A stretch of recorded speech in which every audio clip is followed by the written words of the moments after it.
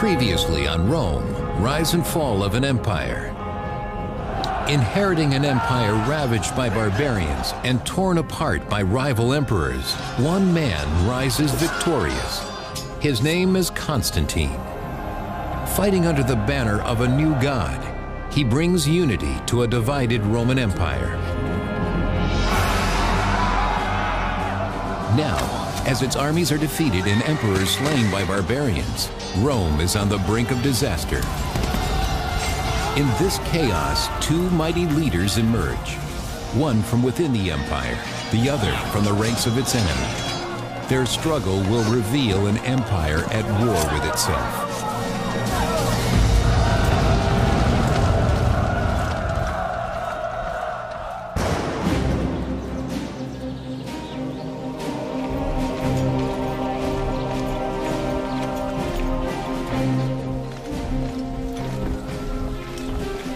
On the edges of the empire, Roman soldiers march off to defend the frontier villages from attack.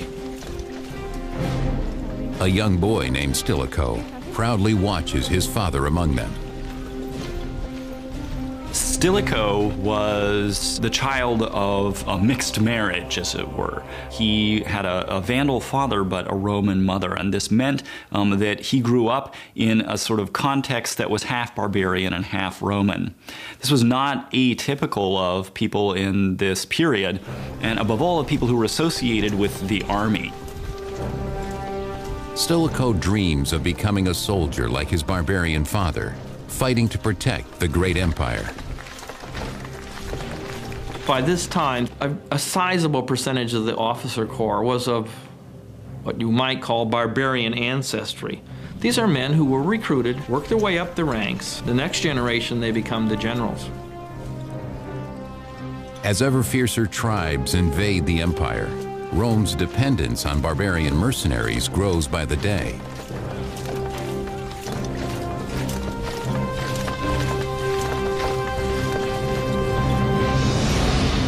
Under pressure to protect its expansive frontiers, the empire divides in two. The west is defended by Emperor Valentinian in Rome, while Emperor Valens defends the east in Constantinople. But Valens is challenged in 378 AD when a savage enemy attacks the city of Adrianople.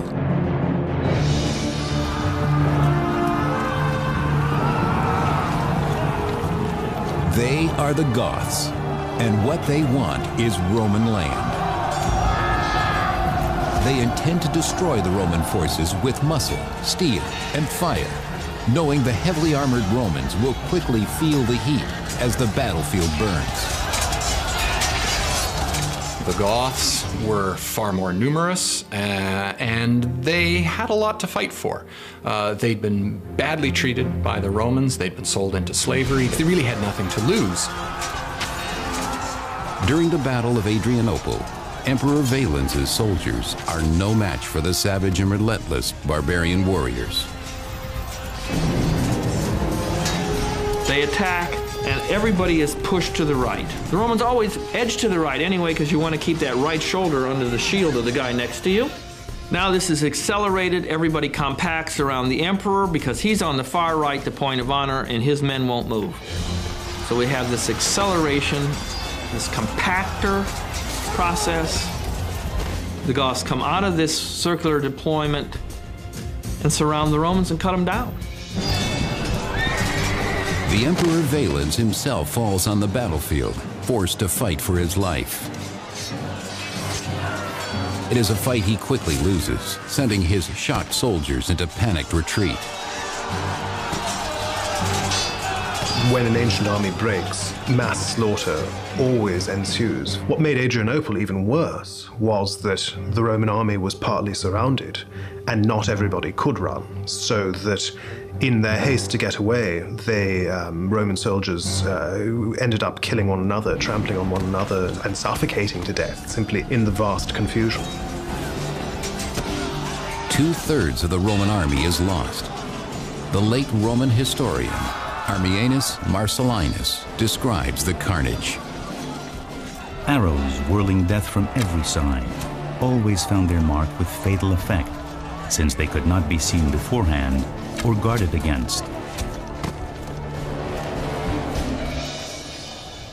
The Battle of Adrianople is a turning point in Roman history. It's a turning point from which the empire cannot return.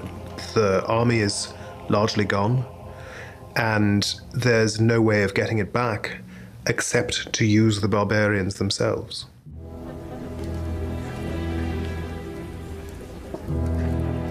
The new Eastern Emperor, Theodosius, does just that. He invites the Goths to a banquet, offering them land in exchange for military service.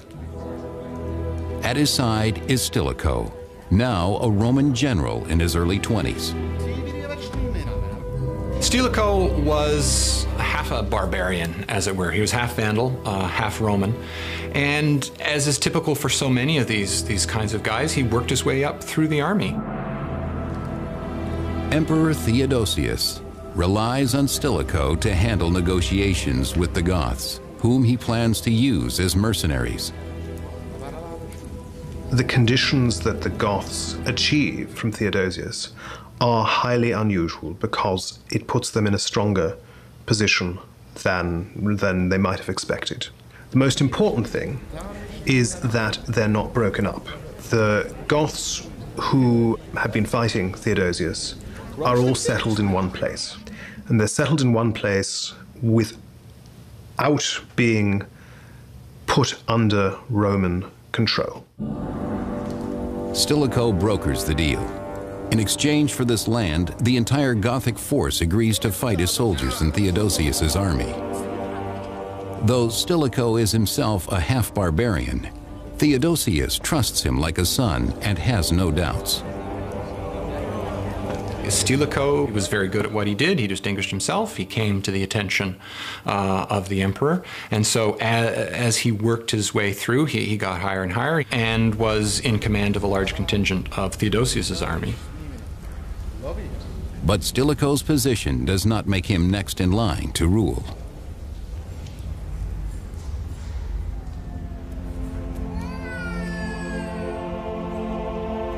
That honor falls on the emperor's biological sons, Arcadius and Honorius, who is born in Constantinople in 384 AD.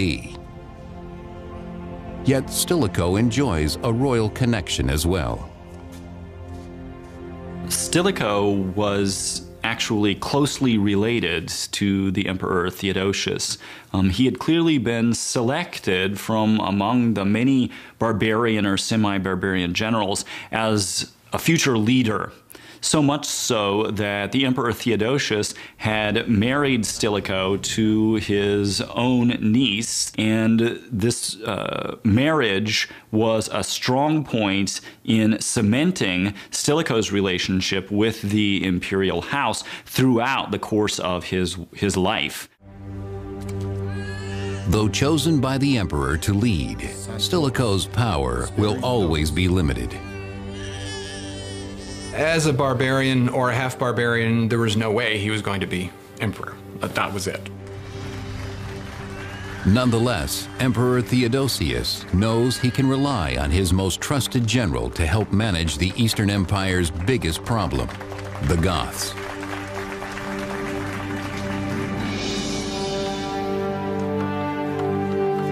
To solidify Emperor Theodosius's new treaty, Gothic boys are sent to training camps to be instructed in Roman military ways. What is clear is that they weren't fully Roman subjects, but that they were obliged to serve the Roman army when the Roman emperor called on them to do so. As Theodosius's right-hand man, Stilicho ensures the young Goths are well-trained and loyal. There is one whose natural talent catches Stilicho's attention, the boy Alaric. Alaric had probably been born inside the empire, and he'd probably been raised inside the empire with full awareness of what a Roman military career was like. Taking Alaric under his wing, Stilicho cannot begin to imagine how their fates will be intertwined.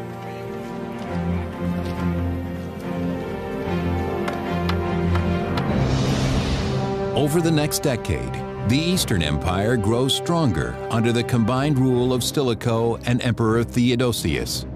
But their authority is jeopardized when a betrayal in Vienne, Gaul, rocks the Western Empire in 392 AD.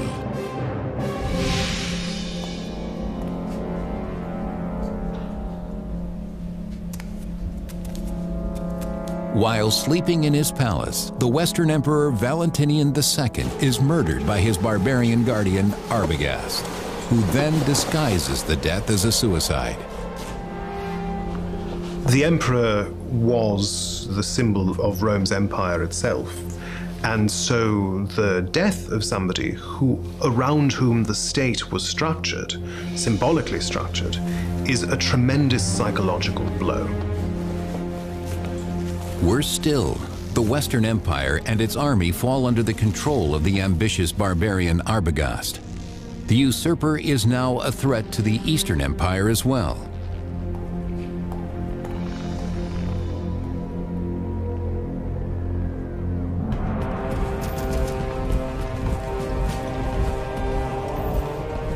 Without delay, the Eastern Emperor Theodosius leads his army westward to confront the usurper. He calls upon his trusted general Stilicho to prepare the troops for battle. Stilicho was the master of the soldiers in Thrace and was in command of a large contingent of Theodosius's army at the time. Stilicho recruits the young Alaric, now a full-grown Gothic chieftain, and his tribesmen to fight alongside the Romans. By now, about a quarter of the Roman army is made up of barbarian mercenaries. The Romans had become extremely reliant on non-Roman manpower with non-Roman leadership in a way that could potentially become very dangerous for the empire. Emperor Theodosius recognizes this danger, but he has devised a plan to destroy the usurper Arbogast and weaken the Goths in one powerful blow. The battle takes place in 394 AD at the river Frigidus in modern-day Slovenia.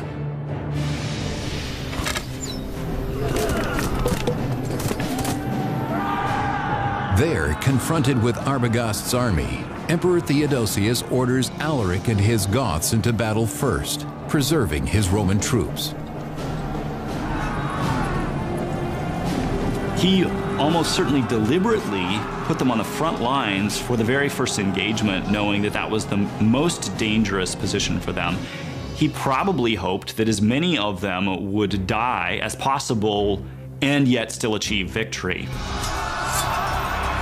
The Goths fight for their lives, but Arbogast's forces, hungry for blood and booty, cut them down.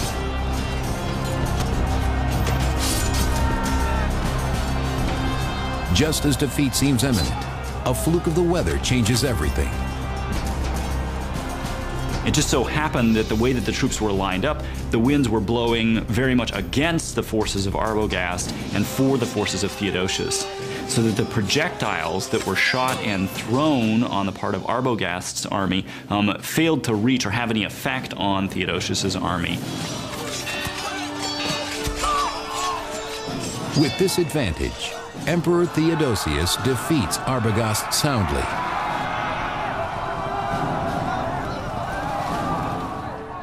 But in the process, he has made a dangerous new enemy.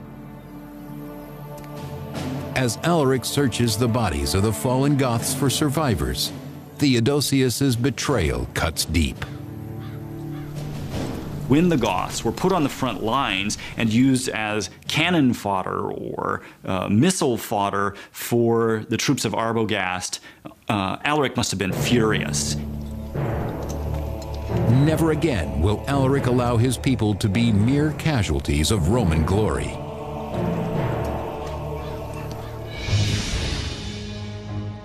While Theodosius celebrates his victory at the Frigidus and becomes the sole emperor of Rome, Alaric and the Goths take their vengeance, ravaging the Balkans for food and booty.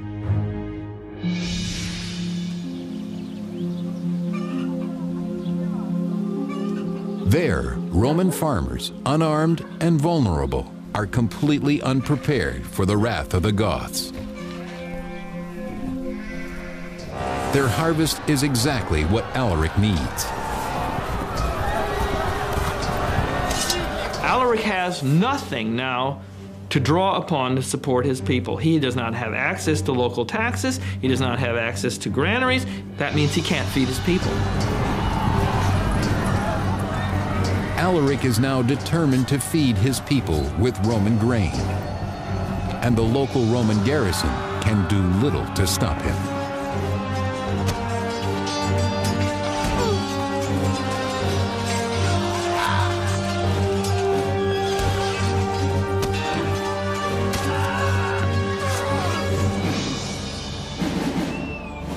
Emboldened by their success, the Goths now declare Alaric their king. With Alaric, they become the first barbarian people to create a kingdom inside the empire. Alaric is very important because what he does is really forge the Goths as a single political unit and really create from a band of soldiers a people. Alaric's Gothic kingdom is unchallenged for now, as the empire faces other, more critical upheavals. In 395 AD, when Emperor Theodosius falls ill and dies, the empire is divided once again. His teenage son Arcadius is made Emperor of the East in Constantinople, and his 10-year-old son Honorius becomes Emperor of the West in Rome.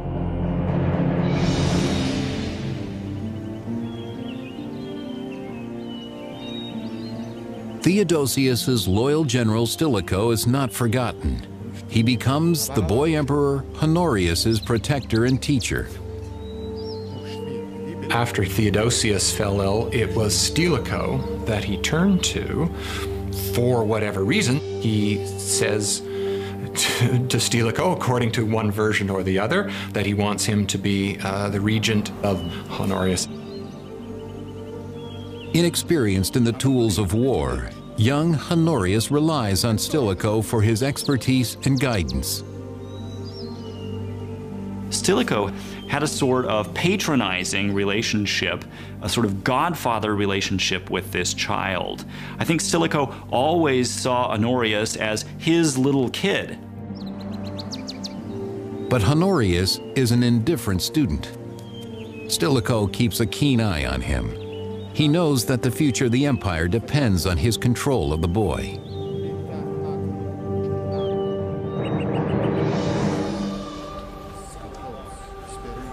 In 397 AD, Stilicho secures his hold on Honorius by marrying the young emperor to his daughter. What he was really interested in is having his grandson be emperor, because he married his first daughter, Maria, to Honorius. So clearly he wanted Honorius's son and his grandson to be emperor. So that would be the only possible way that he could have direct familial influence over the next emperor. The wedding guests are scandalized at the joining of the royal bloodlines with a barbarian. But Stilicho is oblivious to their anger, seeing himself as Roman to the core.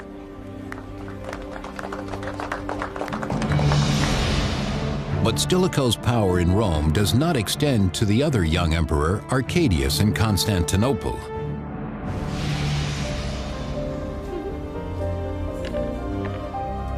There, the 19-year-old Arcadius enjoys the amusements of the imperial bedchamber, leaving important matters of state to his advisors.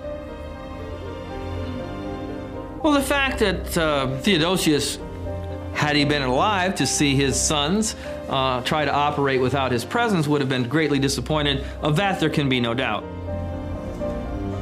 Shockingly, Arcadius grants the honor of consulship to his chief of staff, the eunuch Eutropius. A eunuch as a consul is like having a porn star elected as president of the United States. This is just so far beyond the pale that people just can't believe it. A eunuch as consul is monstrous. But what makes him truly hated in Constantinople are Eutropius's plans to negotiate with the barbarian Goths.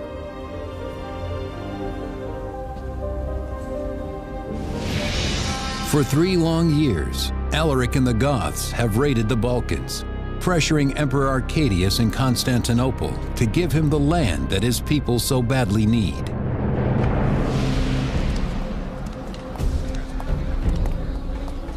Finally, in 397 AD, Emperor Arcadius invites Alaric to Constantinople at the urging of Eutropius.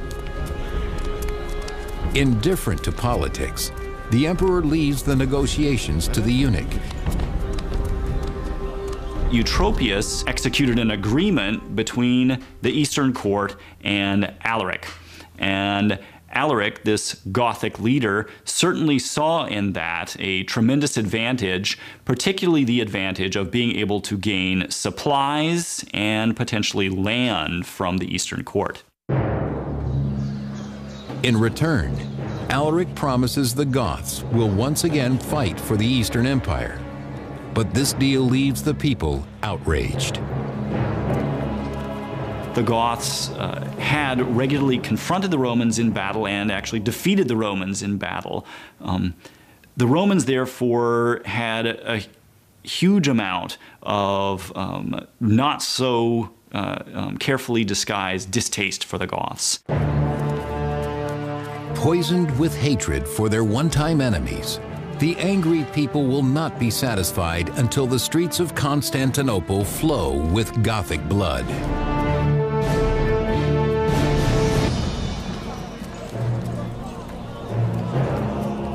After 2 years of public outcry, Eutropius is finally arrested, swept away in the growing race hatred. His rivals claim his disgrace will quickly appease the angry mob. The problem that arose, of course, was that his power made him unpopular, and he had a great many rivals for control of the imperial court. And one of the things they exploited was his willingness to negotiate with barbarians and with the Goths. Eutropius is sent into exile and later executed. But his sacrifice does not quell the anti-barbarian fervor of the people, who rise up and massacre every last Goth in the city. It's very difficult in any period to put your finger on the roots of ethnic tension. It's clear enough that the Romans resented barbarians who were invading their territory, but Roman feelings against barbarians went much deeper than that. There was a sort of visceral dislike of anything that smacked of barbarism. Such violence against his people sends an undeniable message to Alaric that a treaty with the East is impossible. The hatred is too deep.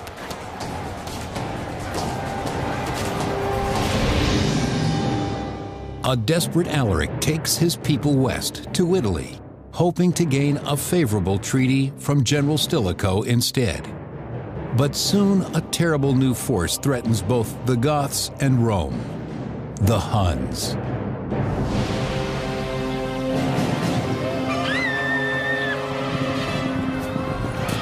Sweeping into the tribal villages at the margins of the empire, the Huns attack and destroy everything before them. Well, the Huns were moving west. They were looking for greener pastures, as it were. And they're forcing the various Germanic tribes, the nomadic tribes, the settled tribes to move out of their way. The Huns are nasty, they're ruthless, and no one wants to be near them. But to all intents and purposes, they're forcing the others ahead of them like a bow wave in front of a boat. And people are trying to get out of the way. Those who do not flee the savage horsemen are cut down with brutal precision. For the Huns leave no survivors. The Hunnic invasion forces other barbarian tribes deeper into Roman territory. And while Emperor Honorius moves the seat of the Western Empire to the better protected city of Ravenna, the defenseless villages of northern Italy fall prey to the barbarians' devastation.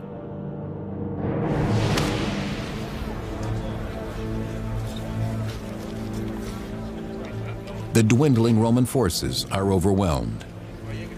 In the Italian field hospitals, General Stilicho watches the numbers of fallen soldiers grow daily, depleting an already sparse army. And I think that's one of the main problems that Stilicho faces. He just doesn't have a proper standing army. And it then becomes the major problem of the West. Throughout the 5th century, there isn't a standing army. Something happens, you gotta run around, pay guys, gather sort of whatever mercenaries and whatnot you can, and get off to the battlefield as quickly as you can. With each soldier he loses, Stilicho grows more desperate.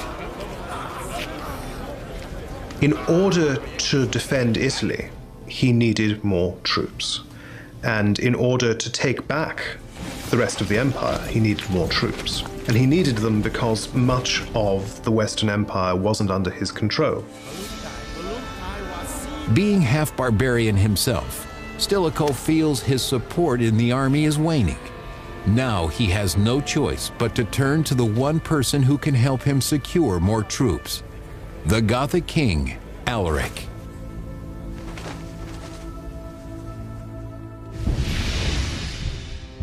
In 406 AD, Stilicho travels to Alaric's camp in Illyricum, modern-day Serbia, offering a deal.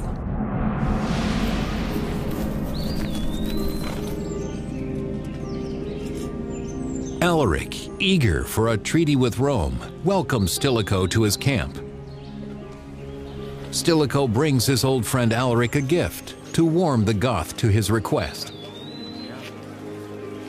Stilicho desperately needed troops. There simply weren't enough Roman troops in Italy to go around. And the only reservoir of manpower was Alaric and his Goths. Stilicho also offers Alaric the position he's always wanted. In 404, he wants Alaric to be given a Roman command, and he's given a Roman command so that Stilicho can then use him as an army to capture Illyricum, so that he can then use that as a launching pad. Stilicho desperately needs Illyricum, a recruiting ground for soldiers that now belongs to the Eastern Empire. Alaric agrees to help him take it for the West, offering Stilicho a Gothic sword as a symbol of their treaty.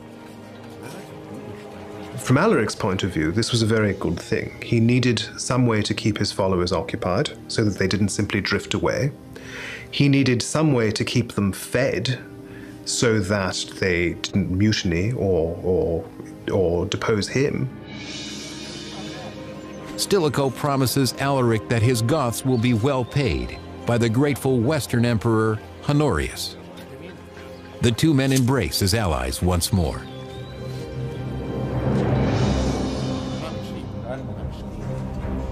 But years go by, and Honorius's court is unwilling to make good on Stilicho's promise to Alaric.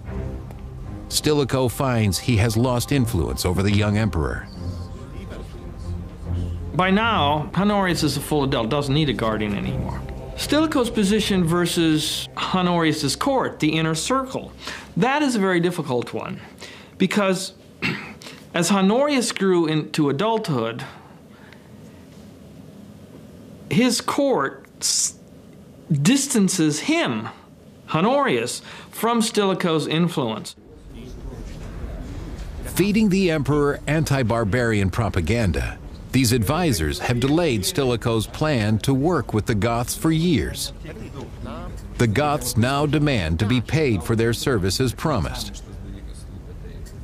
Stilicho needs to come to the Roman Senate, and he needs to ask that the senators themselves produce 4,000 pounds of gold in order to pay off the Goths for this. He has to do so in many ways over the protests of Honorius, so it's very clear that the two of them are beginning to part ways at this point. But Stilicho warns Honorius that if Alaric is not paid, the Goths will revolt, an event the emperor may not survive. Honorius at first agrees to this, but then his personnel official, who's named Olympius, believes that Stilicho is trying to do this so that Stilicho himself can set up his son, Eucharius, on the Eastern throne. Scared and confused, Honorius believes Olympius's claims, making a decision that will spell disaster for both Stilicho and the Western Empire.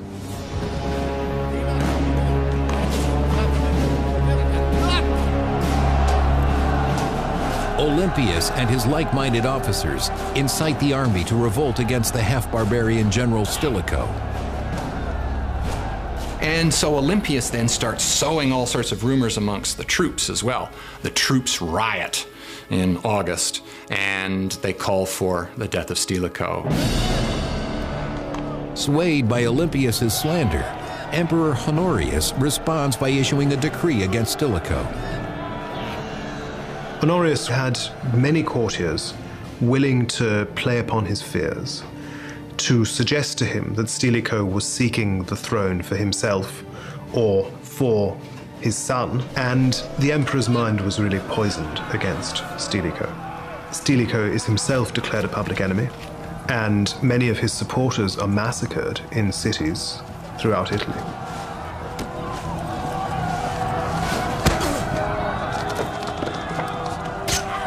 Ethnic hatred explodes among the populace.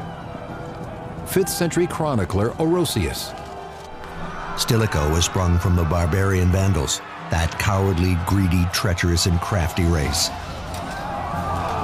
The racially motivated violence is brutal, and the victims are quickly overwhelmed.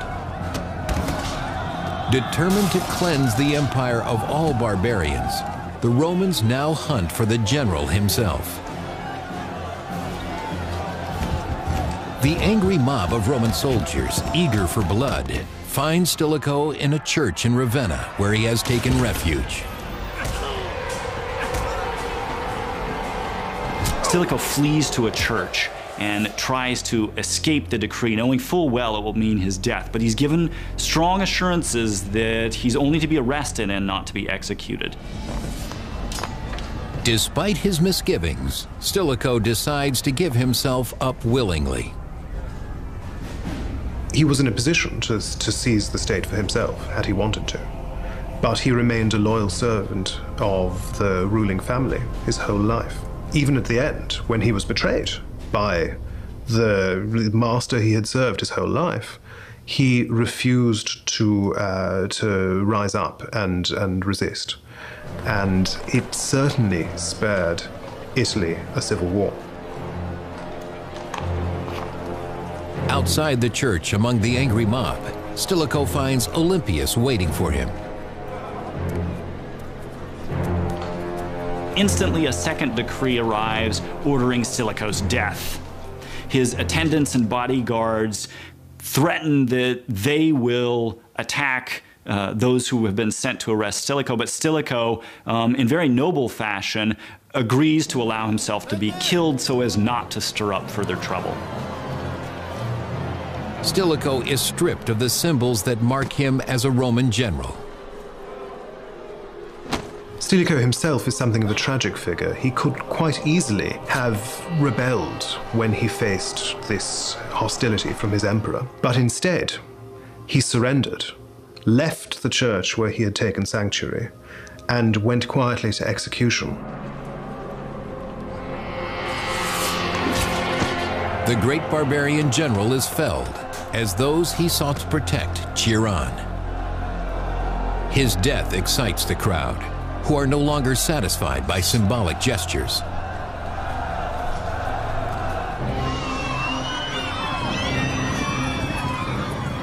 Their hatred of the Goths soon spreads beyond Ravenna to cities throughout Italy. Roman troops attacked any Gothic families immediately, killing as many as 10,000 of them as a response to this anti-barbarian sentiment that had arisen at the end of Stilicho's administration. 6th century historian Zosimus describes the massacre that occurs in the Italian cities in 408 AD. The soldiers fell upon the barbarian women and children in each city, and as if at a predetermined signal, destroyed them and plundered their property. Naturally, those Goths who remained alive and who escaped this massacre were no longer willing to associate themselves with the Romans, and they had an easy and quick place to turn: Alaric's army. 30,000 Goths instantly switched allegiance and joined Alaric.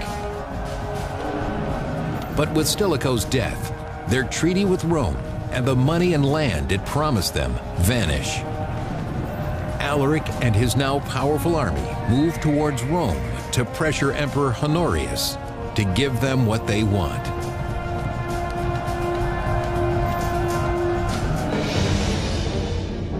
Alaric and his tribesmen invade Italy and lay siege to Rome in 410 AD. But Emperor Honorius, safe in Ravenna, refuses to negotiate with the Goths.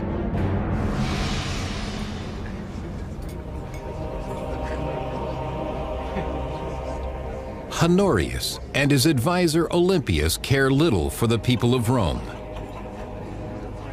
So what little by little happens is Alaric's trying to do anything to get Honorius's government to sit across the table from him and talk shop. I mean, we're talking, what's going on here? We're destroying Italy. All I want's a command, some place to take that command, and the court won't talk to him. But the Roman senators insist that Alaric's demands must be met or the city will fall. They're negotiating a ransom, in essence, for their city. And what they agree to pay seems like a lot. It's many thousands of pounds of gold. Humoring the senators, Honorius agrees, sending Alaric word of a possible treaty. Come to Ravenna and we'll come to terms. But the anti-barbarian emperor has his own plans for the Goths. Alaric and his troops begin their journey from Rome to Ravenna to meet Honorius for negotiations in good faith.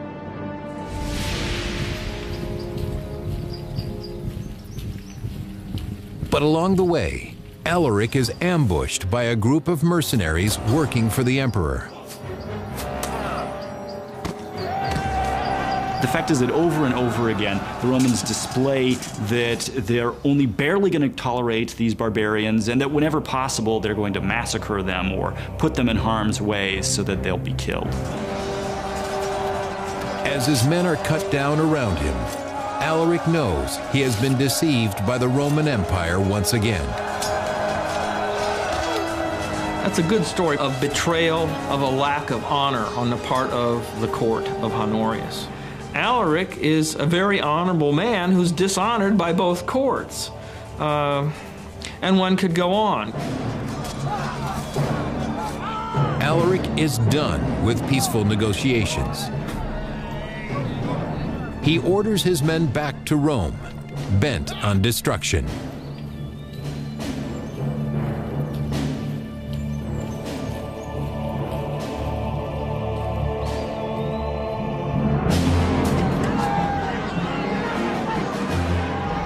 The Goths break through the gates of Rome in 410 AD and at long last enter the ancient Roman capital. For the first time in 800 years, the great city is sacked. It's important to realize that Alaric didn't want to sack Rome, and he did not want his army to sack the city. It was a decision made out of frustration at the fact that really 2 years' worth of negotiation had failed to get him anything that he wanted. And in the end, he saw no other way forward but to allow his army to sack Rome. Unlike the Romans, who so recently slaughtered thousands of Goth women and children, Alaric orders his soldiers to show restraint. Alaric clearly did his best to stop his troops from indiscriminately killing people or seizing captives. Nonetheless, for 3 days, the Goths plunder the riches of Rome, taking all they can carry.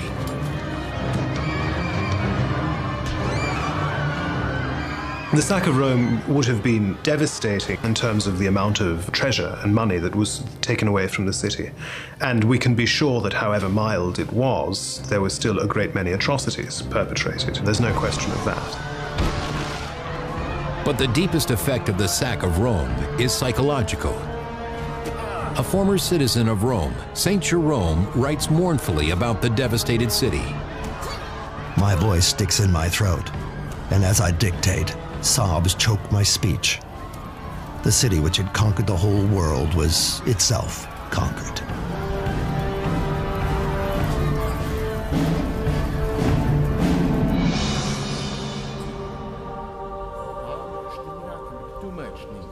In response to this attack on the very heart of the empire, Emperor Honorius does nothing. It becomes clear that Stilicho's death has robbed the empire of its last great leader. Honorius is, in a sense, a captive courtier figurehead, alone in his palace, surrounded by courtiers with no real sense of what's going on in the world, or anything else, for that matter.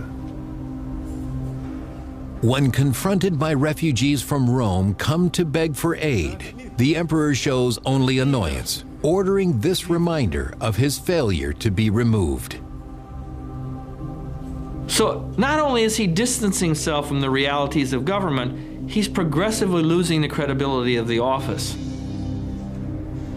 Many Romans lose faith in the emperor's ability to defend its people from their barbarian enemies.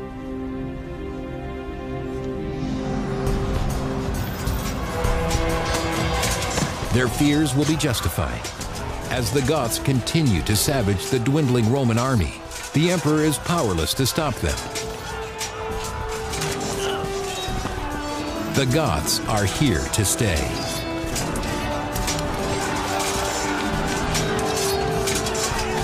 The Gothic kingdom that grows out of Alaric's following is the first real successor to Rome in the West. It's the first part of Roman territory to fall away, and it's the first of many. Over the next 40 years, barbarian tribes will continue to pour across the vulnerable borders of the empire, taking large regions of Roman land.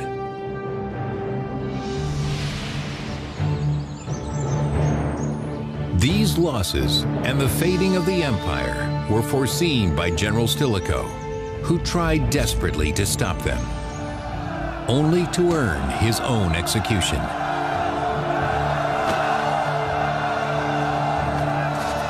Stilicho's tragic downfall foreshadows the terrible and irreversible fate of the empire itself.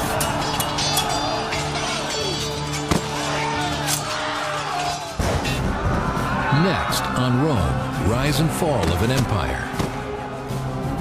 Ethnic tensions continue to divide the already ravaged empire as the barbarian-born general Ricimer claws his way to the throne. Hungry for power, he kills anyone who stands in his way.